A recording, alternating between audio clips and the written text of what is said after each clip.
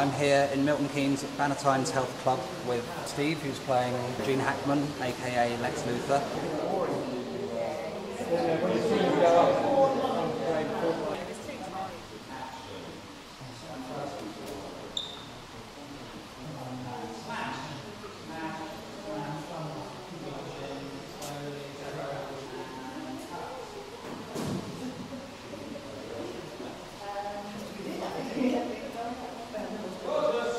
So this is the Winter Gardens in Milton Keynes. This was what was used as the original set for the Metropolitan Museum of Modern Art in 2004.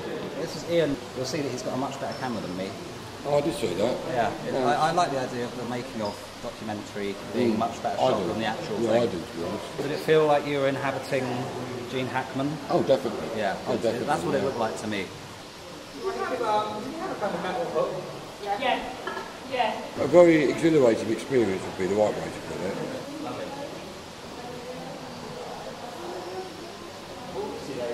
Yeah. I think it's an amazing concept, and to celebrate the 30 years of it being made here in Milton Keynes and do something like this is absolutely amazing. Oh, it's just really strange to think that this was filmed here. I'd never really thought about it before. I just want to see the finished result. Oh, it's great fun. I mean, it's just great to be invited, to be honest, to be able to sort of take part in this. It's a bit of an honour, really. I think I'm just going to check the shot list, Steve, but I think you might have got all the shots here. Okay, where's my shot list? We'll do that next. Like the lady at the bottom, she's standing there with her arms clasped and then she claps hands as she walks up the stairs. It's going to be great. People are astounded, although some people do know about it. This morning I've been looking at a bouncy ball.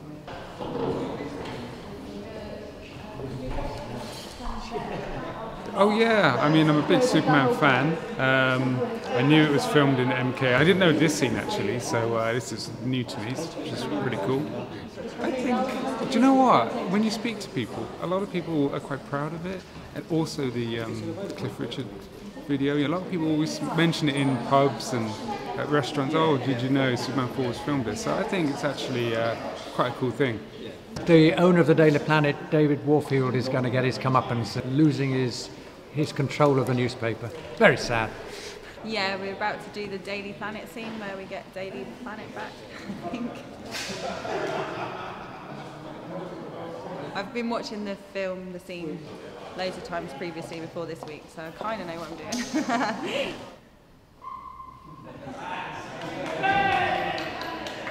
I've absolutely loved it, really, really enjoyed it. And the year this was shot was actually the year I was born, so it's been amazing, it really has. I've really, really enjoyed it. Yeah, and right, you've got to go. No, it's all right. Richard needs you, so please go ahead. Okay, bye. Right.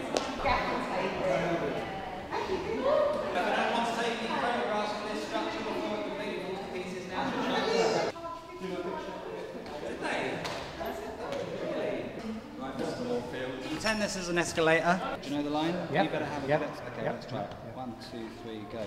You better have a good explanation, White, or you'll be talking to your lawyers from jail. That's perfect, yes. That time it works very well. This is your eye line, that's Harry there. You better have a good explanation, White, or else you'll be talking to your lawyers from jail.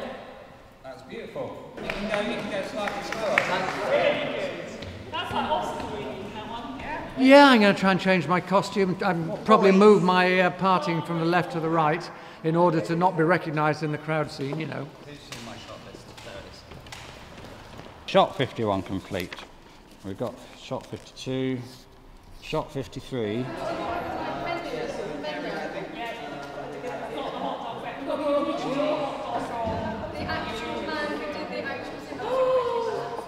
So we see a few of you at the beginning of the shot, and then as the shot pans over, we see a lot more of you behind the steps. I'm just an old reporter, but I've read enough in my own newspaper over the years about hostile takeovers of big companies. Good. Stop there.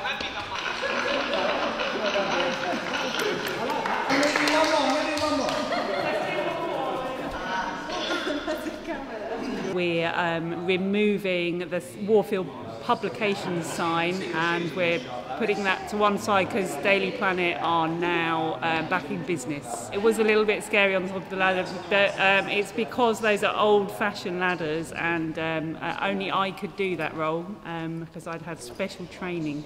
Where did you find 80s ladders from? 80s ladders, well, we got those from a really wonderful man called Chris Bridgman. It started actually about a year ago, and we talked about this idea, and I went, But I've gradually realised how popular it is, how it just appeals to people of so many different ages. There's something really important about, you know, people revisiting their recent history.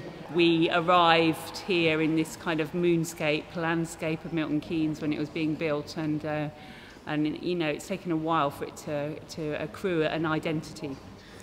Does that sound good? That's me trying to be intelligent, having had 3 hours sleep.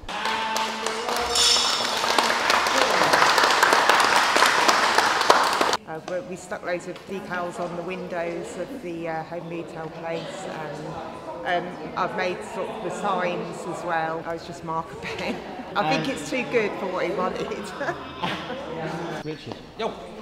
Is that too close? It's the final shot at the Daily Planet foyer.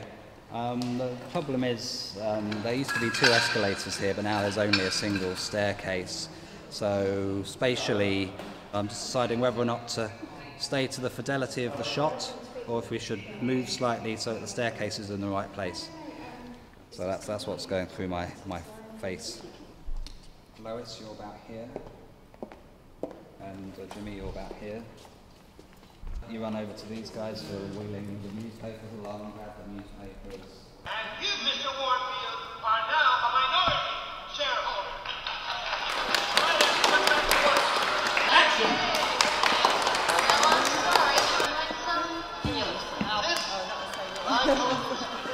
Compliments of the Daily Planet. Okay, that was good. So remember to pat him on the back. The finale of the film, and it's been a really good day's filming. I only knew about it when I first saw the advert online, so I watched Superman 4, and when I came here yesterday, I got promoted to be an editor. So it's amazing. It's really exciting. Telling all my friends about it. What she's going to do with this? Perry, you getting this picture too? Oh, please, yeah. Richard? Yes. Do you want the pergola still? That's good. We left that pergola. Yeah. We left it at the home retail yesterday. Do you want it? Richard, you're being asked a question. I know. And he's avoiding the question, isn't he? I know, just like, look, he's so obsessed with his self-image. The Pergolas at Home Retail Group. Yeah, do you want it? We've done 59 shots now, out of a complete total of 82. And we've still got a whole afternoon left. So long as nothing bad happens with the weather, and that the crane that we're going to use for the flying sequences, that's a bit of an unknown quantity. We've never tried that before. Ian and I have been interviewing everybody behind the scenes, getting their stories. What's that been like? Well, it's been interesting actually how many fans of the film are taking part. I think you've been whistling through the shots, and that's probably because people really know what they're doing, which is great. I noticed you've got your Superman badge on. Are you a fan of the film? I am, yes. Not the best, but it was filmed here. That's the important thing. And so how did you feel actually taking part in the film? Really excited, really excited. As soon as we saw it on Facebook, it was we must apply and be in it. Yes, it was produced by Canon, and the guys that own Canon were pretty much insane. And they did 20 to 30 films a year, and Superman 4 was one of them. They were quite lucrative, and then they went bust.